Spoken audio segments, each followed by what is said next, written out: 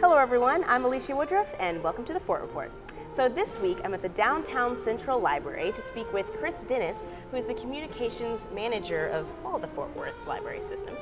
And we're talking about the third Thursday Jazz Series. So Chris, please tell us, how did the series get started?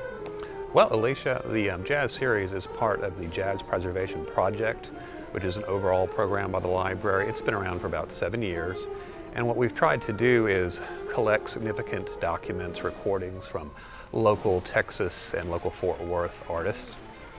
And so part of the mission of that program is to educate people and to expose them to the arts. So the Jazz Series was a natural extension of that.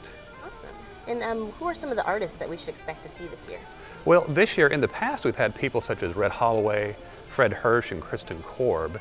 This year, we already had Brad Lely play our first performance in May, but we now will have Tatiana Mayfield, Victor Cager will perform on June 21st. We're going to have Robin Eubanks in September, who will be our featured artist. So is the series all summer long? It runs from May through September. It's the third Thursday of each month.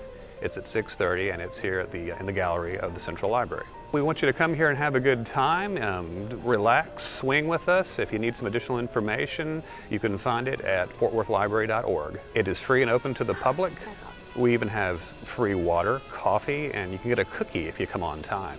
So do I need to show up early to get a seat?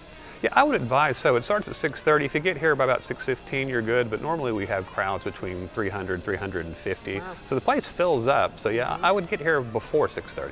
And once again, that web address is fortworthlibrary.org if you need additional information. You can also find information about the Mayor's Summer Reading Challenge. We would certainly encourage you to come out, bring your family, and read with Fort Worth. It's a good thing to do. Awesome. Thank you.